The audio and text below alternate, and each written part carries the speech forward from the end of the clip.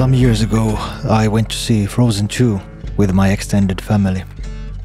And much to my surprise, it's pretty good. Excellent, even. The music is awesome, there's some good writing, jokes land, the characters are well realized, the plot is there.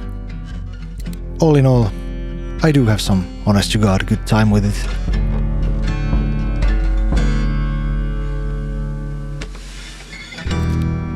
About 2/3 into the movie, Elsa reaches her climax. About 2/3 into the movie, Elsa's character arc reaches its climax. After much tribulation, she reaches the mythical island of Ahtohalla, the MacGuffin of the plot. And as this is a Disney movie, we are carried there through a song, a heartfelt power ballad.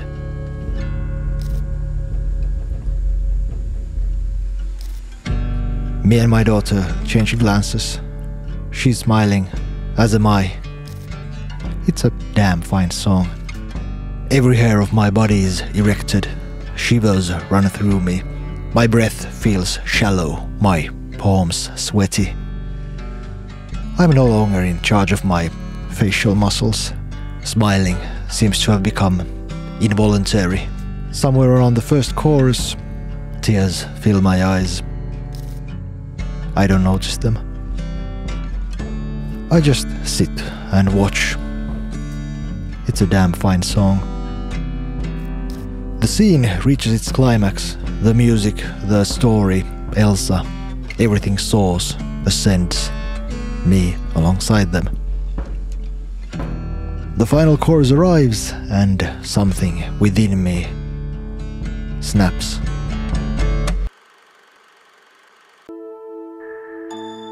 I've always had an obsession with originality.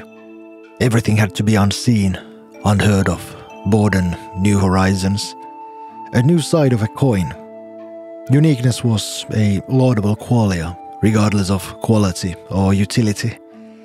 Not something to strive for, but the thing to strive for. Has this been done before? Is this original enough? Does this shed new light or bring a new angle into something already established?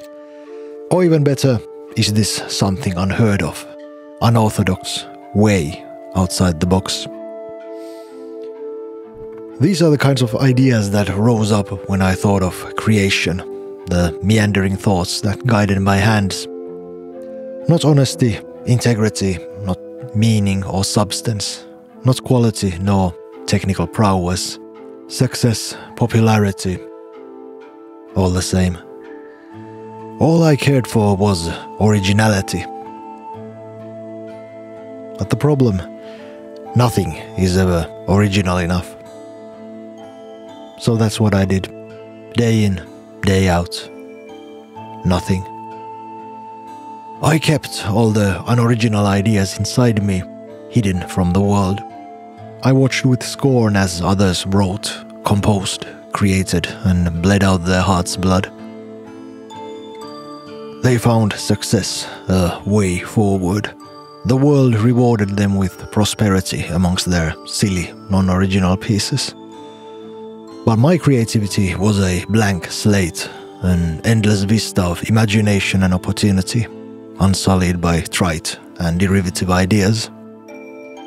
This status quo held as long as I didn't do anything stupid, like something instead of nothing. Of course, this all is a defense mechanism. I'm timid, petrified to face the notion there might not be anything unique about me. That I am a human equivalent of a B- exam. A solid 7 out of 10. I'm talented, but no one's going to write any books about me. I'm smart, but not brilliant. I'm gifted, but not exceptionally so. I'm strong and capable, but not so you could speak about physical prowess. I'm liked and socially adept, but not revered nor charismatic. To quote Douglas Adams, I'm mostly harmless.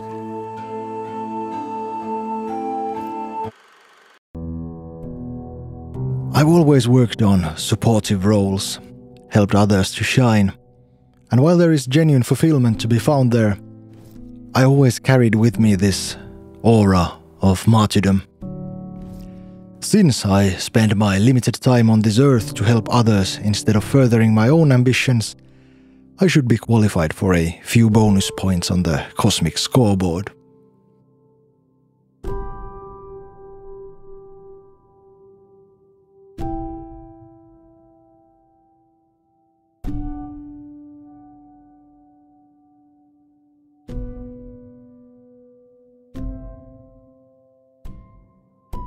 My actions to further these ambitions have been pretty much non-existent. If I did something of my own, I did it in a kinda detached way. Played it off as a joke, some sort of thinly veiled message to no one in particular. Everything was always instrumental. I never really contended with anything, never wrestled with my ambitions. There was no genuine heart behind anything, or if there was, it was veiled, wrapped in this detached facade. It's easier that way. If you admit to yourself or others that you want, need things, well, that's just utterly horrifying. We've just created a fail state, a clear definition for lack. It's easier to play detached and untouchable, plus yearning for success, attention and fulfillment is so unoriginal. I forged this well-fortified battalion of reasons why I'm not where I want to be in my life. This facade is built around few key axioms. First, I'm too deep and enlightened of a person to be beckoned by success and attention. Second, even if I were, the game is obviously rigged, proven by the success of all the unoriginal people. Third, people have bad taste, as proven by the fact I remain unsuccessful and other clearly non-deserving people don't. So, all in all, it's quite clear that one shouldn't publish or release anything if they have even a shred of decency. If the game is crooked, it's a despicable act to join in, even if just for a couple of rounds. As long as you hold on to the stance the game itself is stupid, there's no reason to partake in it. As long as I am not a part of the game, I can hold on to the thought that given the chance, I'd be exceptional in it. It's not that I'm frozen by my lack of courage. I'm just seeking something more, something better, something the hoi polloi couldn't even understand. It's effortless to fashion rationalizations like these, whip up principles to cover your own insecurities. So effortless, you might start to believe your own thoughts.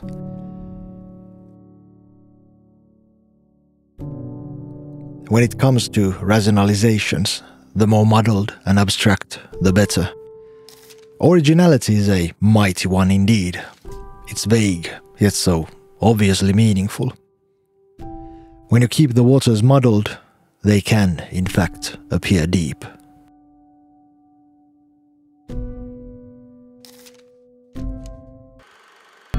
All my favorite songs share one aspect. They give me this eerie feeling, like I've always known them.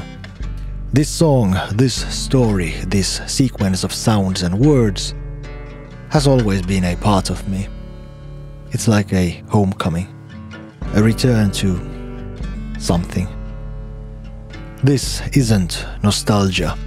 These songs don't take me back to some bygone age when days were brighter and I a little less darker.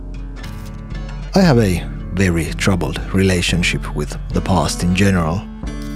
There's nothing I long to return to. Whatever it is I feel, It's not nostalgia, but rather a sort of belonging. Which takes us back to Frozen 2. What made this scene so special? Why did it hit so hard? Well, it is a damn fine song. It's a power ballad, a catchy lifter, an orchestral juggernaut. It braids together musical motifs, plot points, visual cues and narrative themes littered throughout the movie. It feels like a homecoming in every way.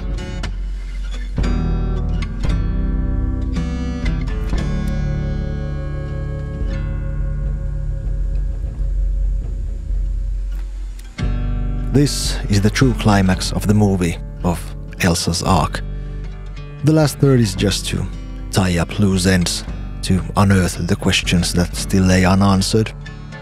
It all just comes together here, and it feels like home. E minor, C, D, G.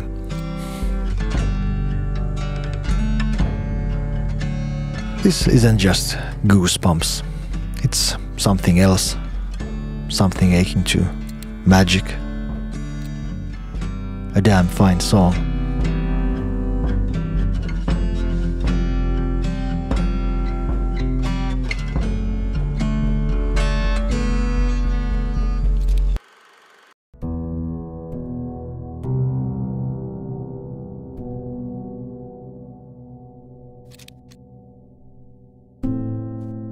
But this scene isn't magical.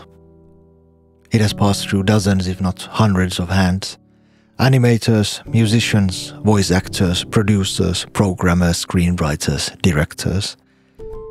And of course, probably a dozen runs through boards of bigwigs and audience test screenings to sand off all the wrinkles. The folks at modern Disney are renowned for their unlove of jagged edges. If there ever was a sort of grand artistic vision hidden somewhere within this movie, surely it's been mangled into oblivion by now. It's a trick. Smoke and mirrors. Manufactured with the utmost craftsmanship, yes, but still just a trick. Everything seems powerful when it's projected to a huge screen. Every word feels profound when it's delivered on a bed of evocative music and a choice use of narrative pacing. That's pretty much all I do on this channel. Manipulate the audience through skilled use of rhetoric, allusion, and drama. That's not magic. That's like cheating, right? You play the game on cheat codes.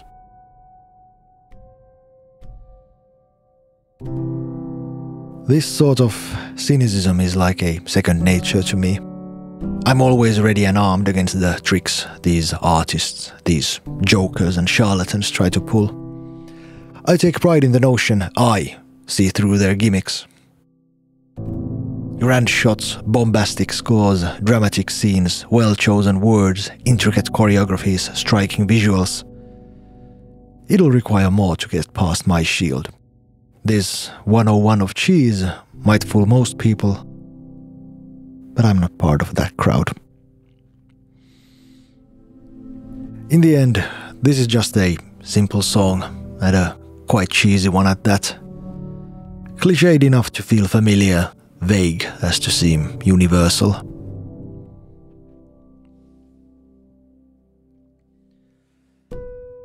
But all this doesn't make this song any less of a miracle. It could have been any other song, another story, and nothing. The world goes on. 8 out of 10. But it wasn't. It was this song, this story, at that exact moment. And the world can never be the same. So, what was it I figured out? What came over me? Well, maybe I figured out the meaning of life.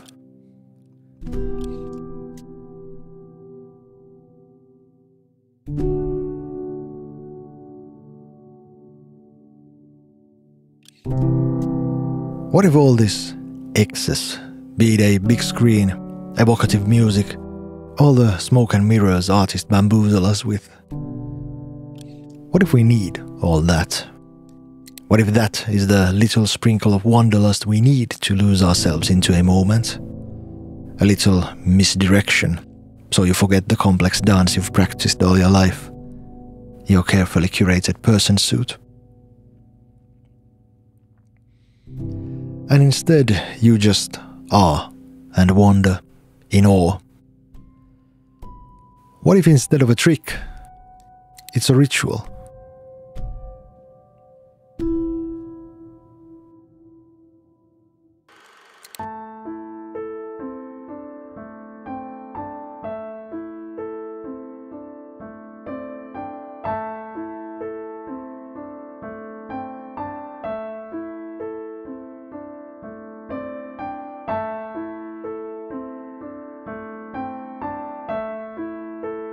I've come to believe art is first and foremost a physical medium.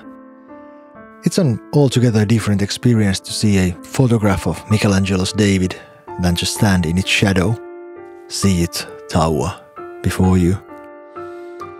The former can be nice, I guess, but the latter can change your life. But you already know this. Everybody knows this. Though it sometimes feels like we're kinda trying to forget.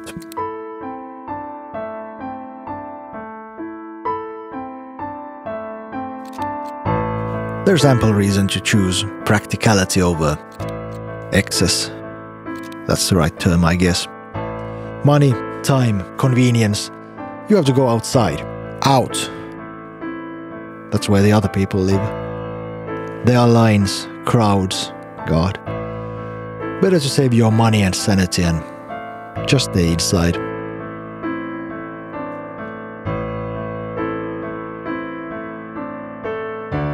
Plus, it's nice to have an endless feed of content at your fingertips at all times.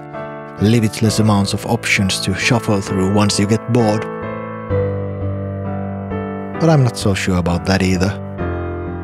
When was the last time you opened YouTube, Instagram, TikTok and felt truly blessed to have all this content available? Do the endless feeds, lists and options fill you with gratitude and bliss?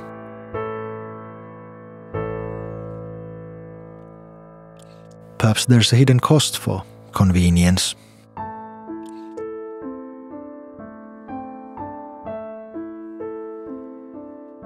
There's something to be said about rituals, of viewing life as a landscape of rituals. They demand your attention, your submission. The thing starts when it starts, every spring, full moon, Sunday, New Year's Eve. You have to be there. There's no weather checking the full moon. The dying crops don't really care whether this Thursday works for you. There are rules, a proper way of conduct. You wash yourself of impurities, dress up, show effort, humility. Often a sacrifice is required, at least of time and effort, but maybe even something of more value. Food, wealth, a pound of flesh. This isn't about you per se. You get to participate, partake in something grander than yourself. This ritual, this moment, is beyond you. Maybe we could do with more things that are beyond us these days. Perhaps we need them to stay sane. Moments that demand you to just shut up and marvel in awe of the things more grand and beautiful than whatever it is you think you do when you scroll through your phone for the 37th time that day. We don't have those kinds of rituals anymore, ones that demand. What we have are convenient commodities, white bread for the soul. It fills you up, but doesn't satiate.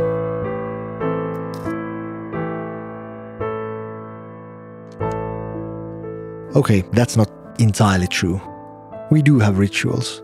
We are surrounded by them every day. We just tend not to recognize them anymore. We don't look low enough.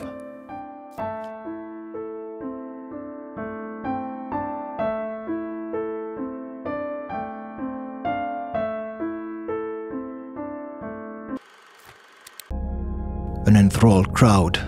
100,000 watts of bass drum fills the sky. It shakes the ground, your body. Everything beats, pulsates, resonates.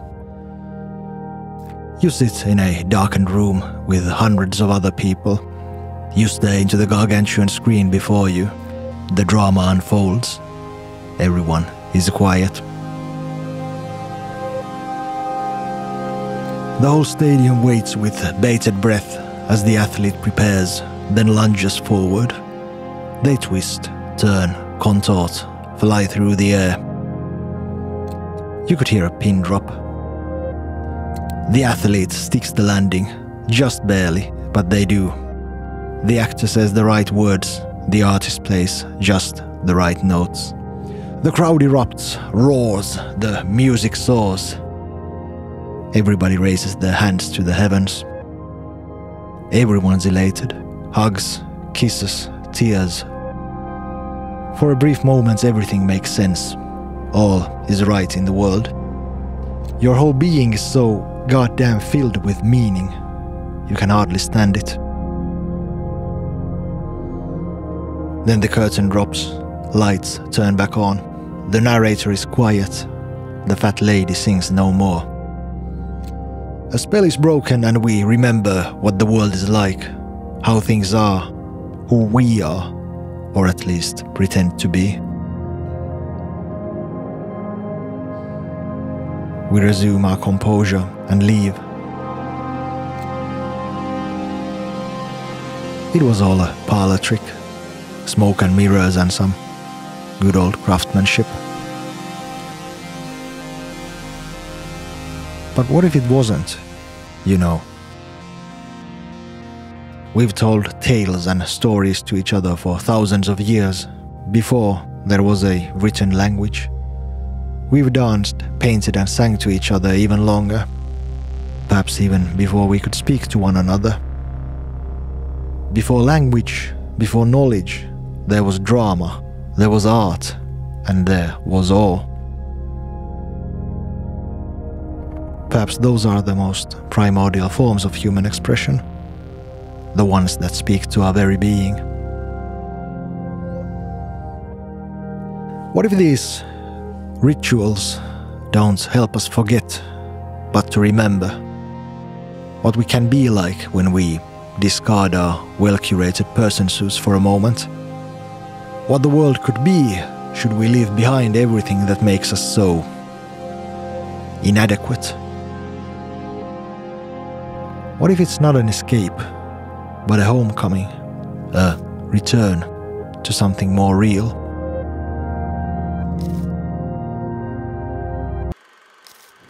These days we tend to find the idea of rituals as primitive, and the people who partook in them were clearly simpletons, an attribute we civilized folk aspire very much not to be. What else could that kind of magical thinking attest to? And that's fair, I guess. I too believe in science, reason, cause and effect. But magic is a funny term. Because if by magic we mean that a very specific sequence of steps will produce rain, or a certain incantation can help you cast a level 15 pyromancy, then yeah, I guess I don't believe in magic either. But if we define magic as to transform the perceived world through the use of words, sounds and images, now we're getting somewhere. And thus I have to redact something I said earlier when I claimed this scene wasn't magical. It is 4 minutes and 32 seconds of world-transforming sounds, words and images. But even more than magic, this scene is true. At least my body, my being, thinks so. I've stood before coffins without one tear shed, But this cheesy song hits me in the gut every time.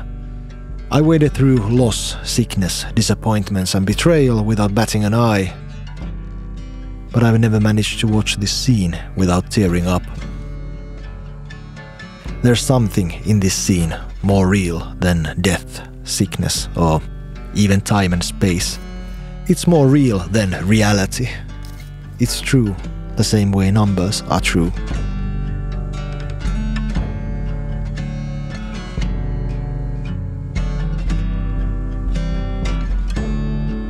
Even years later, I can't really articulate what this scene helped me realize, but I do know what it helped me let go of. Every ounce of cynicism bled out of my body. And boy oh boy, was there a lot of that stuff to bleed out. It felt as if for the first time I contended with the experience of goosebumps in a serious manner. I admitted to myself this sensation might not be just a trick, a neurological tick talented professionals can manipulate for Gloria Mundi. Instead, this thing might be important. It might just be the most important thing there is.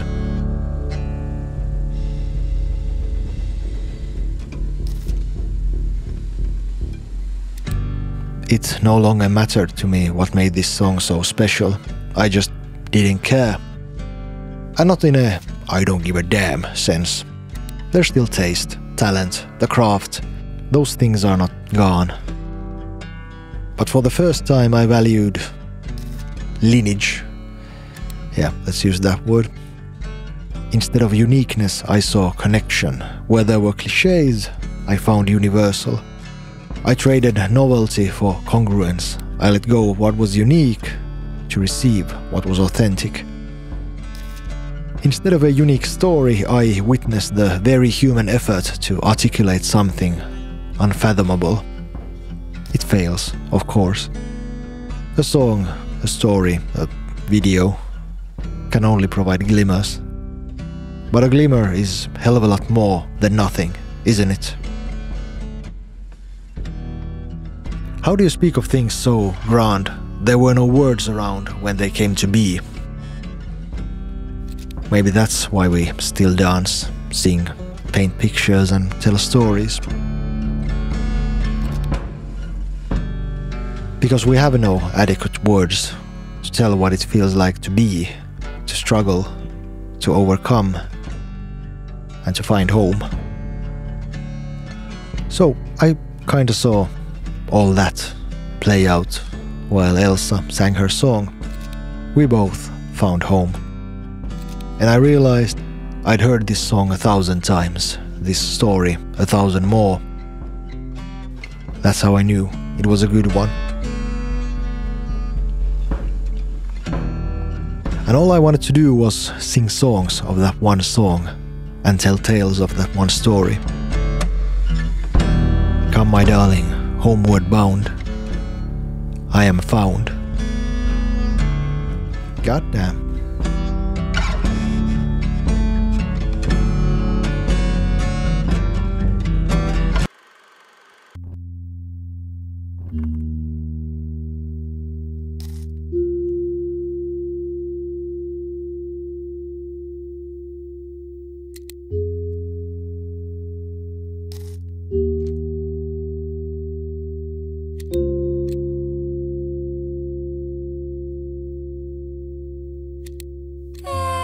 It's easy to become cynical in this current zeitgeist, where every day feels like we're about to drown in white noise.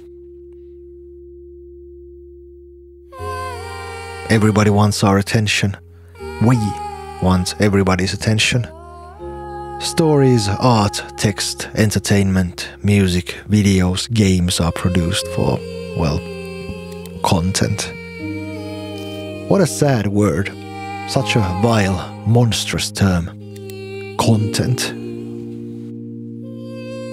We are like infants in front of a mobile and someone dangles a shiny object in front of us.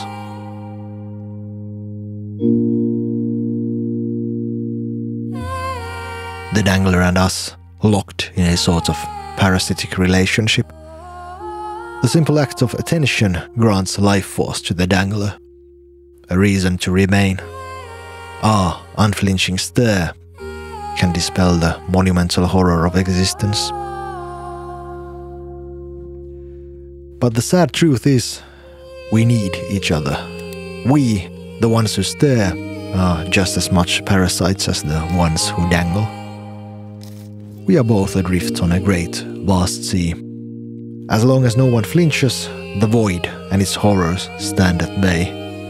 If we all hold our breath and don't break eye contact, the cable won't snap, and we won't fall into the depths, the abyss where the monsters wait.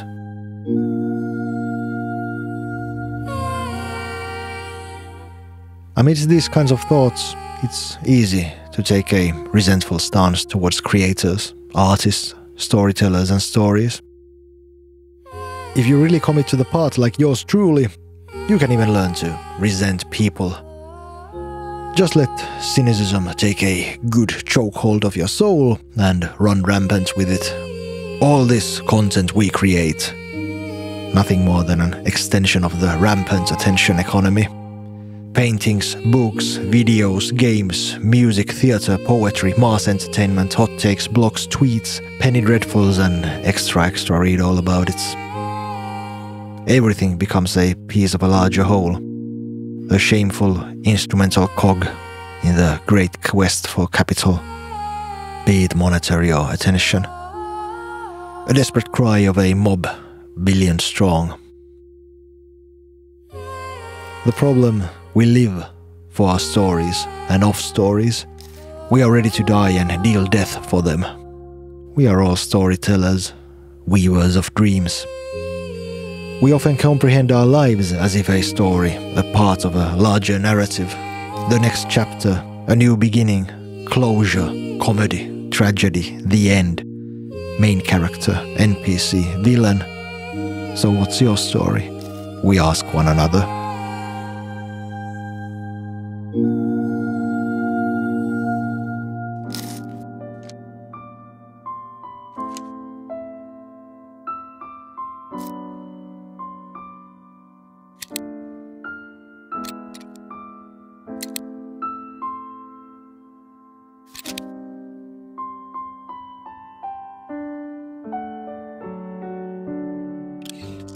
We all recognize a good story, an awe-inspiring experience when we happen upon one. They seldom are something outside our fields of experience, a new side of a coin. No, we recognize a good story because we've heard it before.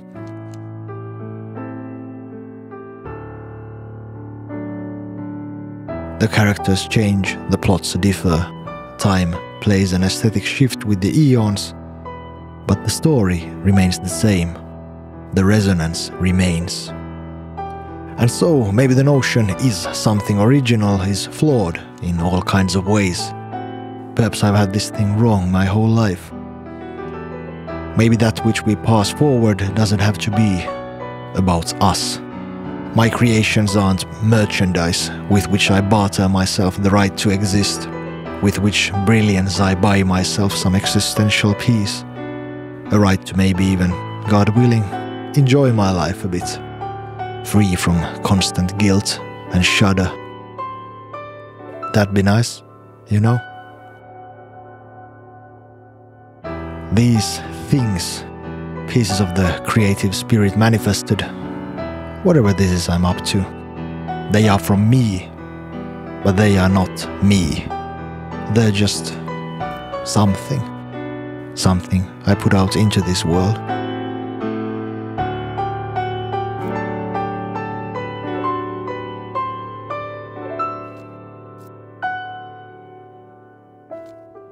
Perhaps it's not necessary to change the world, to change the way we consume content. Maybe it's not imperative to create things so deep and original they repair. Well, whatever you deem in need of repair. A small, twist-like motion, deep inside. Half a degree's turn in one's worldview. Maybe that's all that's needed to change the world. You tilt your head slightly, squint your eyes just a little, and the whole world is a different place. Perhaps even a better one.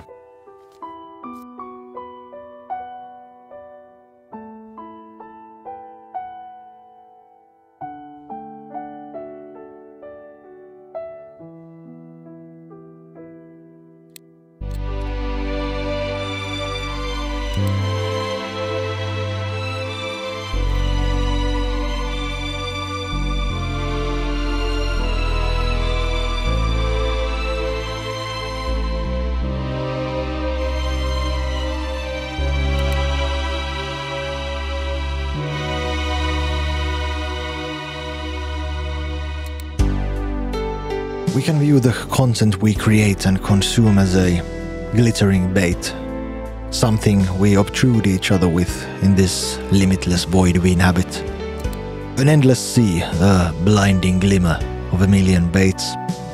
Everyone hopes someone, anyone, would hearken to us.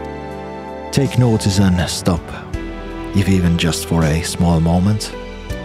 They would admire our creations, notice the ways our works are both unique and deviant. Someone would caress our cheek, say kind words, pat us on the crown of our head and confirm we are indeed a good boy. They vanish to carry on their own journey through the glittering infinity. But perhaps our creations don't have to be glittering baits for others to gawk at. Smoke and mirrors, elaborate parlor tricks, something used and discarded with ease. Maybe they can be an ember, a candle in the dark, a bonfire for humanity. Something which mere existence is enough to keep the horrors at bay. Something by which glimmer others may rest and regroup, by which warmth they can gather their resolve before they carry on their own journeys, as we all inevitably must do. Maybe to do so answers the most profound of all questions.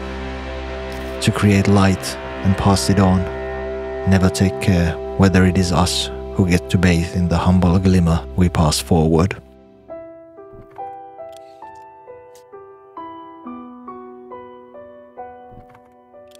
We seem to value originality most when it enriches something we are familiar with, when it shines a new light to which we already deem important and valuable.